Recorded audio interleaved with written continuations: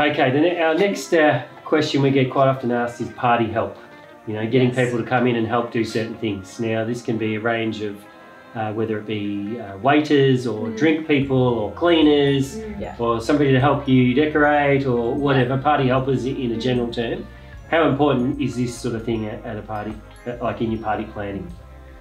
I would say it's pretty important.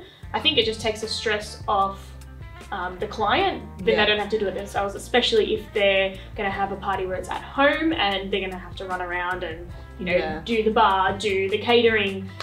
So if you've got someone who's behind the bar as a bar staff, you've got waiters who are bringing the food out, and that just relieves the stress. So if it's a venue, then 9 times out of 10 they've got it all there, unless it's a warehouse and you have to organise it yourself. So I would say it's pretty important. I think that's one of the advantages in having a function venue. You don't necessarily have to worry about, is there going to be bar staff or is there going to be catering staff? Because that becomes part of the package. Whereas if you're having a house party, you've got to think of that yourself.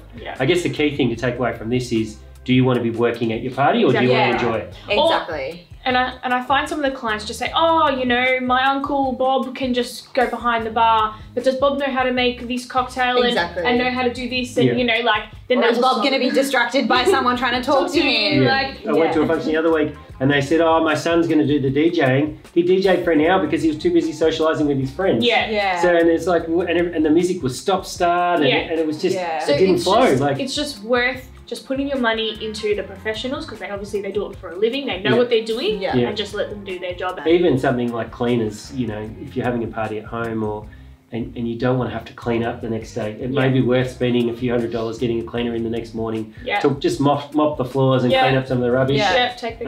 It just makes the whole party experience from start to finish a little bit easier, doesn't it? Yeah, definitely. That's the beauty of a venue. I know, you don't have to worry about it. You're just like, all right, instead of at home, enjoy the pack up. But how many times have you been to a function and you know, even if it's say a 21st and mum's working at the party cooking the food and dad's behind the bar. They're going around. And you've got uncles and aunties doing it. So everyone's working at the party and nobody's actually really enjoying it. No. How many times when one of the relatives is like, sorry, it's all just coming.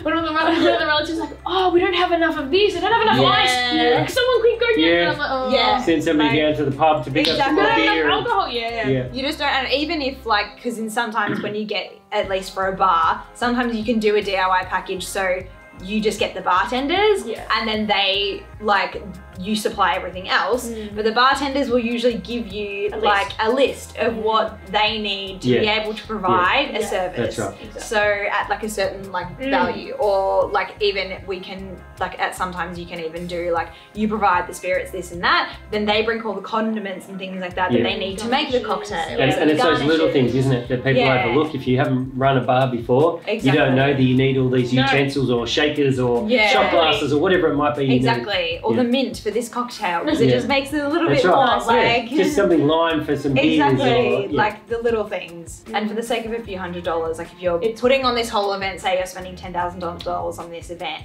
spending that little bit of extra, and then you don't have to worry about it, you're confident that the professionals have it handled, it's just worth it, I think. I've been to weddings where they've tried to do it cheaper and you've sent off somebody to go and get some extra ice for behind the bar, and it's just not a good experience for everybody involved. You know, even if you pay a friend of a friend to do it, it's still a benefit. You know, having somebody designated and allocated to that particular job.